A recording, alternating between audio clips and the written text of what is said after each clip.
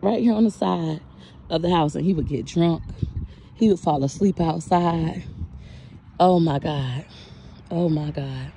I'm so grateful. I'm so happy for where we currently are in our life. I love this place. It was big. It was nice.